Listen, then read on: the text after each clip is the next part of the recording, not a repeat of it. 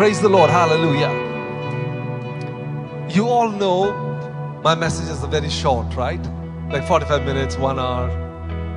And in the next 20 minutes, I'm going to share what the Lord has put into my heart about 2022.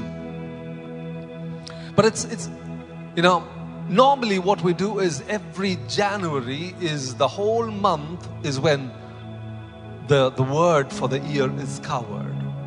So it will be, again, because of lack of time and constraints, I'll not be able to share, but you will have the gist of what the Lord has spoken, and that is more than enough. Blessed children of God, our church, and I want to tell you, the ministry endorsed into my hands is a ministry of reconciliation. So I can never go into the theme without telling the foundation. And the foundation is very important. The ministry of reconciliation is how to get us right with the Lord. Amen? To get us right with God. At the beginning of the year, on the first day of the first month of 2022, I will have to stress on the importance of getting right with God. Because only a person who is reconciled and right with God will be ready for rapture at any point of time. Every other blessing will come. Goodness and mercy will follow us. It is only a byproduct. Every material blessing, like how Nevin said, it is just a byproduct. Let Jesus be at the center of our life. The ones who have not yet accepted Jesus Christ as the Lord and Savior, it's a time for you to come into the outstretched arm of Jesus. For the ones who are backslidden, it is the time to return back to the Lord. The Lord loves you. And it is only through the reconciliation happens only through the shed blood of Jesus. And that's the reason why every Friday there will not be even one message which will not speak about what Jesus has done and the blood of Jesus. That is the foundation. That is the foundation of our reconciliation with Lord. Not our goodness, not our good deeds, not our works, none of those things which we can take pride in, but only in what Jesus did for us on the cross, the finished work of Jesus Christ. That makes us right with God. And that is not just a theme for a year, that is until eternity. That is the one thing we need to be conscious of, our right standing with God. And that is only through the shed blood of Jesus. And even this morning I want to tell you, Jesus is calling us back to Him with an outstretched arm. He says, just come to me, just as you are. No matter how dark your sins may be, I'll make it whiter than snow. Now, 2022. Just a quick, sneak peek into what the Lord has been speaking to us over the years. 2017, 2018, onwards. If you look at what the promises have been, the Lord said He will be the captain. He will be the captain of this church. He will be the captain of each one of our lives, the captain of our salvation. 2018, He said, the year of fruitfulness. And how? It is through faith, focus, moving forward, you will have the fruit. 2020 was an year of rejoicing when all the issues were going around. 2019 was a year of restoration, and 2021 was an year for praising and a year of praises. Blessed children of God, many a times when the themes are given, we generally like to hear what is the title, but we don't spend equal importance to the message. We got to, because I remember few people in 2020, when we said it's an year of rejoicing and all that stuff, There was another man of God who was telling 2020 will be the year of rejoicing, and there was a lot of mockery made about that man of God. But the thing is, the message in its entirety needs to be taken into your heart. It is not that, the Lord is not faithful. God is faithful. And I told you, if you and I were children of God, every promise which God gives is yes and amen. It will come to pass for sure. But pay attention to the message. They say the vision is about where you will reach, but the mission is how you will reach there. And that is what the message is filled with. For example, year of fruitfulness 2018. How was it? Through faith, focusing, going forward, and that's how you would end up as fruitfulness. 2022, I don't want to tell you that, see, it's not a time to tickle anyone's ears. And nothing will tickle your ears because of what's going and happening around us, right?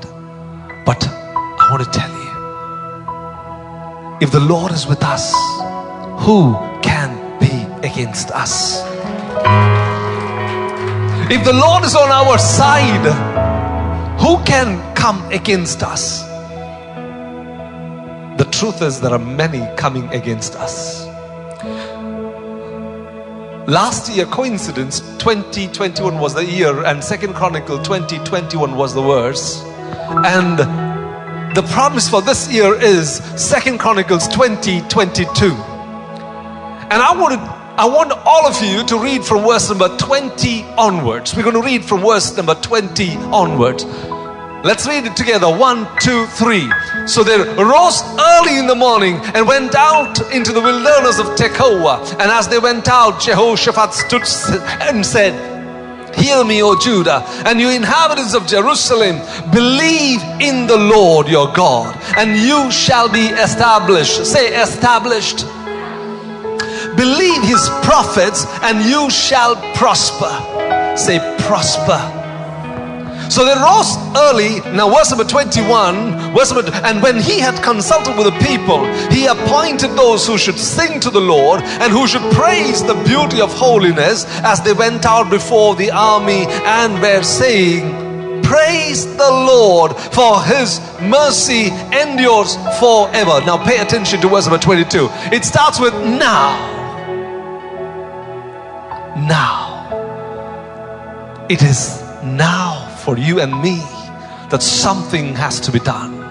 And it says, now when they began to praise the Lord, God, the Lord, set ambushes against the people of Ammon, Moab, and Mount Seir, who had come against Judah, and they were defeated.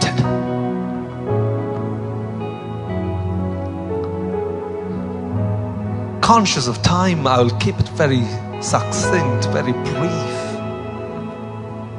And the Lord said, verse number 20, believe in the Lord and you shall be established. Believe in his prophets and you shall prosper. Believe in God and believe in his promises. Who is a prophet? A prophet is the mouthpiece of God himself. A priest intercedes on behalf of people to God. A prophet speaks on behalf of God to his people. How many of you are getting it?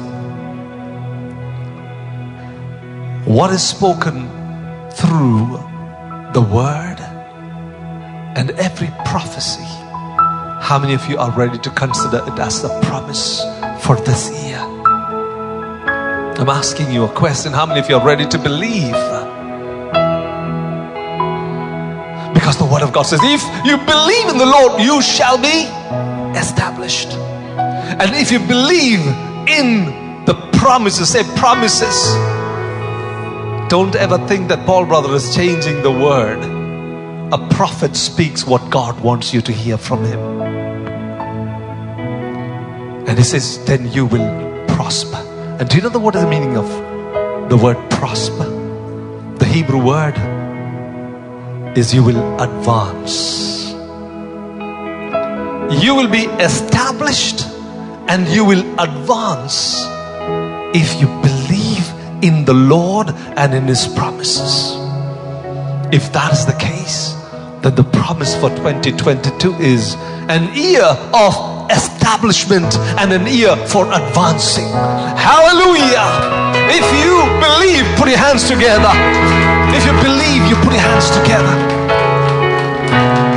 It might be barren. I want to tell you, in the light of all what you heard, today your situation might be barren. Your situation might be looking impossible and bleak. Like how Ninu said, 2021, she had to leave her work. And it would have come across to her as, come on, how can this year be an year for praising when, hear what Jojo brother said. What and how? Is that not the case with many of us? Those were few, but I'm aware of the testimonies which we received. The testimonies throughout the year, how the Lord has been leading. But the reason why I told you 2022 is the worst is because God is faithful. And God expects you and me to do something in the middle of the storm. Will you have a hallelujah? Hallelujah means praising God. It means praise the Lord. Will the melody be your weapon? Praising God for who He is. Praising God knowing that with Him all things are possible. Praising God for all the goodness which He has showered into your life. Bless the Lord, O my soul, and all that is within me. It is not a casual. It is not music, by the way. It is not just listening to some song. It is not just humming. No, it should come from within. Bless the Lord, O my soul. Psalms 103. Bless the Lord, oh my, not my lips, not just lips. Bless the Lord, oh my soul. Who is that? The Paul that you see outside is not the Paul. We all are spirit. Interchangeably use a soul. We have a body, we live in a body. When you are down, you got to speak to your inner man. You got to speak to yourself. You got to preach. You remember the lady with the issue of blood? She said, she's told to herself, if only I will touch the hem of his garment. And she got the strength. She went and touched and received the miracle. Bless the Lord, oh my soul, and all that is within me. And that is when, praise and worship is amazing because it pleases God. He's a God who dwells on praises, but not lip service. When it comes from within your heart, you may have melody, you may have what you call G and F and whatever chords, no chords, with chords, whatever, but if it is coming from within, it is melody in His ears. That is the weapon for 2022. Verse number 22, it says, now when they began to praise. So God promised Jehoshaphat in verse number 15, this battle is not yours. Turn to your neighbor and tell him or her, This battle that you're going through is not yours. The battle you're going through is not yours, blessed child of God. The Lord shall fight your battle. The Lord will fight your battle. That is the promise. That is the promise. And I know many of you have already tasted and known that the Lord is good. The Lord is good, but over the weeks we'll go deep dive into that. That was the promise. But 2022, verse number 2022, when they began to praise, when they began to praise, the fruition of the promises came to pass. May I put it this way? Praise unveils promises. So 2022 is a time for you and me to activate the promises from God. It is an year of advancement, an year of getting established. Many, Jojo brother, many of us have not been able to establish spiritually, physically, mentally, financially, career-wise, business-wise, whatsoever. Oh, don't let past 2022, because now is the time. Now is the time. Will you all rise up on your feet? And now we're going to sing a hallelujah in the midst of our barrenness, in the midst of no hope for some of you. But I want to tell you, listen to me.